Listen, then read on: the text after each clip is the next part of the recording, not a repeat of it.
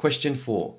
Which diagram best represents the graph y equals x times 1 minus x all cubed times 3 minus x all squared?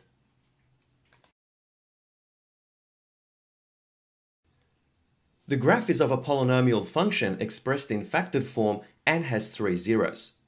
The zero at x equals 0 has multiplicity 1, and the behavior of the curve around x equals 0 resembles the graph of a linear function. The zero at x equals 1 has multiplicity 3, and the behavior of the curve around x equals 1 resembles the graph of a cubic function. The zero at x equals 3 has multiplicity 2, and the behavior of the curve around x equals 3 resembles the graph of a quadratic function, or a parabola. Based on the above information, the only viable options are C and D. Option C shows the graph above the x-axis between x equals 1 and x equals 3. Option D shows the graph below the x-axis between x equals 1 and x equals 3. To determine which option is correct, choose a suitable value of x between x equals 1 and x equals 3 and test the sign of the polynomial at that value. So in this case, we're going to choose x equals 2.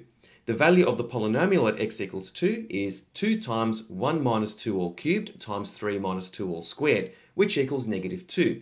Hence, the graph is below the x-axis between x equals 1 and x equals 3.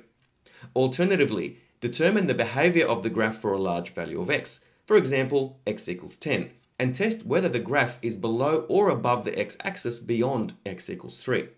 In this case, 10 times 1 minus 10 all cubed times 3 minus 10 all squared is negative. Hence, the graph is below the x-axis beyond x equals 3. Therefore, the correct answer is option D.